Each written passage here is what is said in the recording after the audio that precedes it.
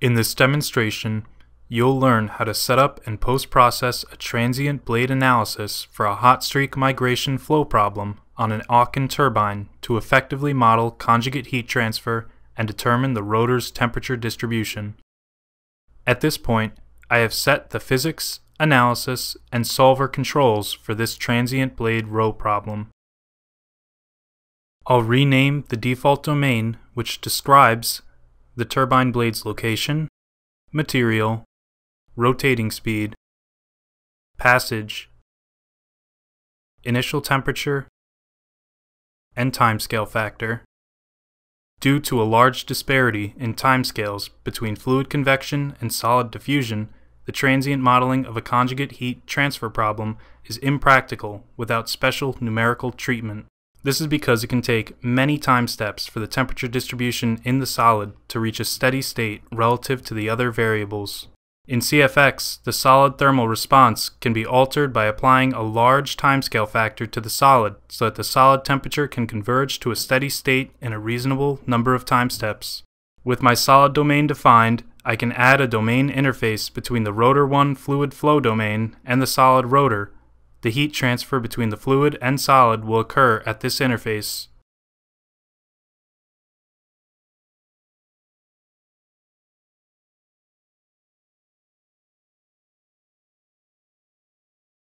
Now, the case is ready for submission to the solver. I'll initialize the problem using a solution file from a steady-state simulation run on the same geometry with a similar case. A solution has been found, which I'll transfer to CFD Post for post-processing. I'll create a slice plane in order to visually examine the temperature in the solid blade domain. Next, I'll use the Timestep selector to look at the initial time step of this simulation. As a result of increasing the timescale factor of the solid, the temperature at any given point in the solid will non-physically fluctuate slightly about an average value. Therefore, in the solid, we should ignore the instantaneous temperature value and use the time average temperature instead. I'll plot the time average temperature on a contour map. I can access the time average temperature under the Transient Statistics section in the Variable selector.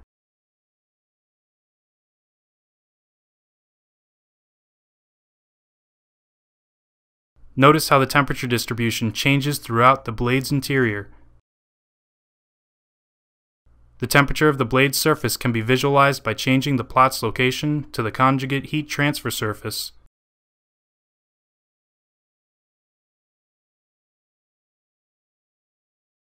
The temperature distribution of the solid rotor has reached a steady state, but the fluid's instantaneous temperature demonstrates transient behavior. To describe the fluid's temperature, I'll create a turbo surface called span 50 and then apply data instancing to the rotor 1 and stator 1 domains.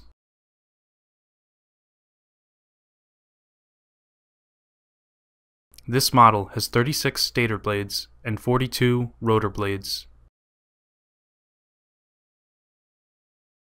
I'll enable the visibility of the stator and rotor geometry to provide greater clarity when observing the fluid's behavior. Data instancing derives solution variables on an expanded domain. This makes the plot visible with the entire geometry rendered. Next, I'll insert a temperature contour map describing the fluid's instantaneous temperature distribution across span 50.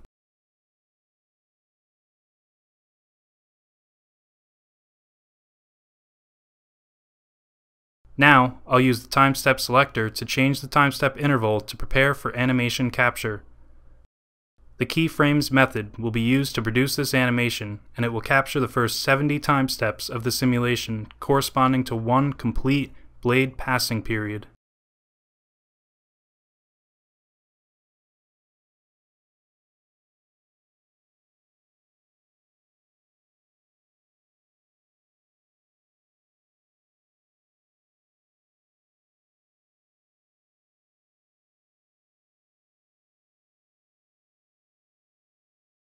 From this animation, you can see the fluid's temperature variations and hot streak migrations within a single period. This concludes this demonstration showing how to analyze and post-process a transient blade row problem with conjugate heat transfer.